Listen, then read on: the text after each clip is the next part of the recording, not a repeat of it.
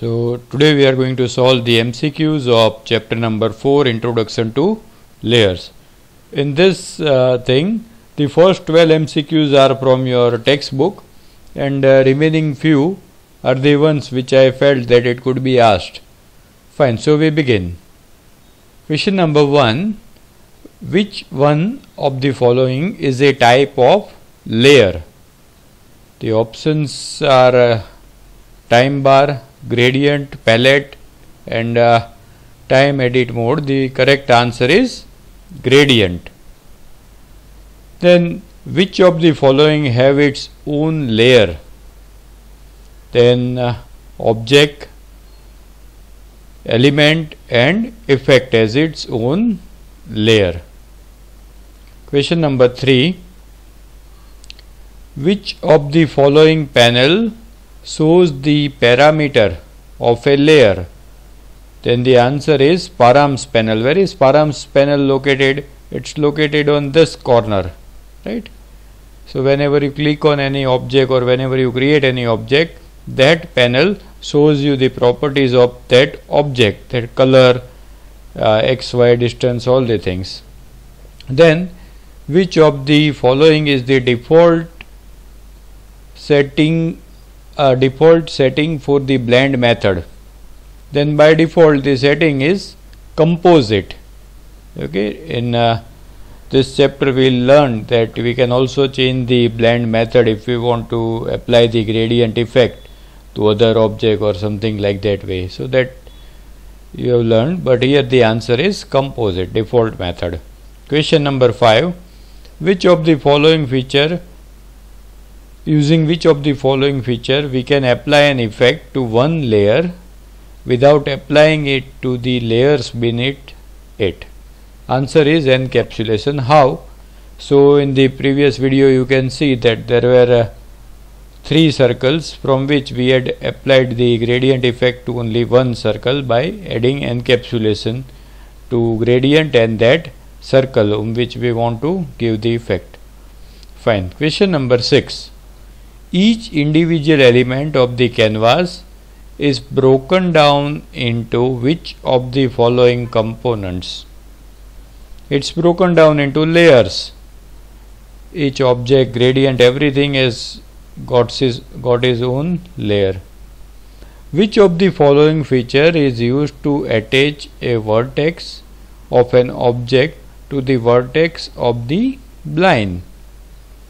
Then the answer is link to line. Now when can you use this facility? For example, if you want to if you create a sun in the center and if you want to show that earth is moving round, that is taking revolution around the sun, then you have to draw the path in the semicircular shape and then draw the earth and attach that thing. That process is known as link to line. Then which of the following represents a new layer created after encapsulation operation? So new layer which is created is known as inline canvas. Question number 9.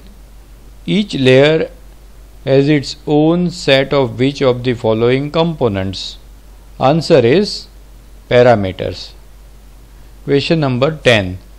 Which of the following term represents grouping of the things together? Here the answer is encapsulation. Question number 11. Which of the following term represents the different levels on which we place our objects stacked above and below each other? Then that is known as layer. The name of the chapter is only Introduction to Layer, so here most of the answers will be that only, layer. Fine. Then gradient, blur, distortion and filter are the types of which of the following components? Here also the answer will be layer. They all are considered as different layers. Now we come to question number 13. Which use of which what gives the freedom to work with each object individually? Answer is layers. Modifying dash does not disturb the object either above or below it.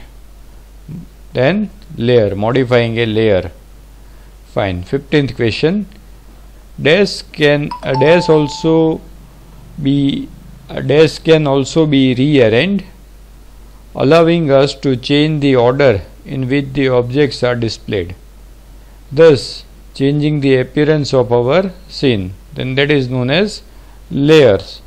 For example, if you have drawn sun, mountains, trees, all these things, then sun you want at the utmost back, mountains before it, trees before the mountains and sun both. Then you can adjust the layer sequence by dragging and dropping from this corner. You can do that operation. Fine. Now question number 16. Every dash has its own layer. Object also has got its own layer, element also has got its own layer, effect also has got its own layer. So all of them.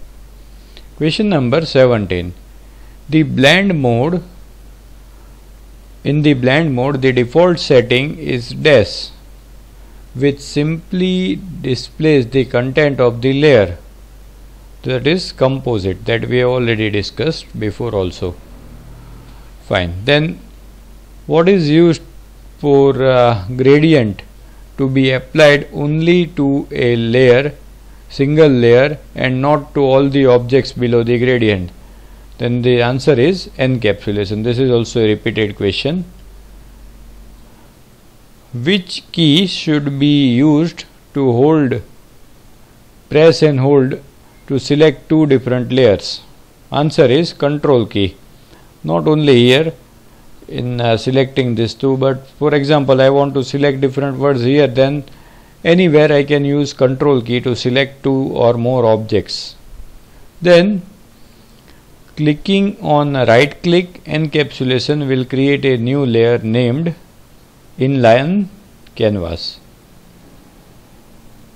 If blur layer is used on dash of the layer inside the inline canvas, it would just blur the inline canvas layer and not every layer that lies under the inline canvas.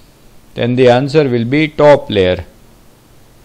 Then which tool is used to create user path for rotation? That is blind tool. Then select blind tool to create our path for rotation and select dash from the tool option panel. You have to select create outline blind. So these many MCQs were there from this chapter. We complete this chapter's MCQ over here. Thank you.